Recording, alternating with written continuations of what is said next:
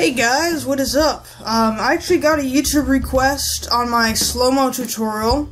This guy named JJ Batista asked me if I would like to make a video on how to install Pinnacle Studio.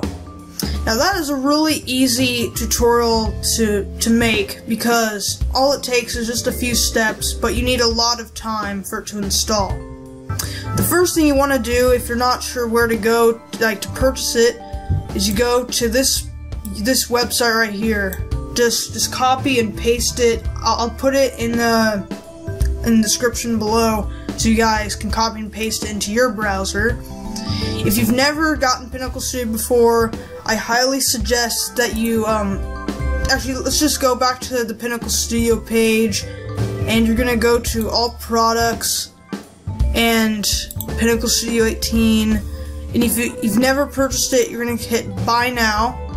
And with this, you have two options. Mine's not even, there it is. You have two options. You can get the download, which means you download it straight from the web right after you purchased it, or you can get the physical, which could take a few days to ship to your house. But in that case, that would be a smarter idea since you have a disk to back up your program in case anything happens. So you should just make that decision. If you're a patient person, then you should get the physical, and if not, just get the download. I mean, if you're not worrying about that kind of stuff. So if you already have a different version of Pinnacle Studio, I recommend just going to upgrade now, and you have these same two options. So I have never gotten the download before, but if you get the physical, I think this also works from the download. Again, I'm not sure, but you should get these four options from the physical. This depends on your operating system, but if you click this welcome.exe, you don't have to worry about any of these three other options. So I recommend just going to welcome.exe, hit yes,